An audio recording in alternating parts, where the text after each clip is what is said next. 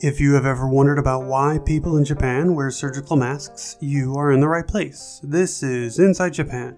Cities in Japan are very populated, and many people come into close contact with other people. Because of this, people try their best to avoid spreading germs. When it comes to sickness, people would wear surgical masks for two reasons: to prevent and to protect.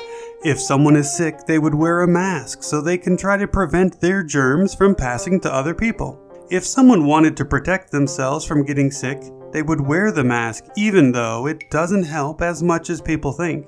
Another reason why someone would wear a mask is to not breathe in pollen during the spring. Many people get hay fever during the spring, and in Japan, because of the cedar trees, masks would help in this case. A reason some women wear masks is to wear little to no makeup. If going out for only about 10 minutes, would it be worth it to spend time putting on makeup, or would it be easier to cover up with mask, hat, and glasses? Likewise, some male and female celebrities wear these items to hide their identities when going out.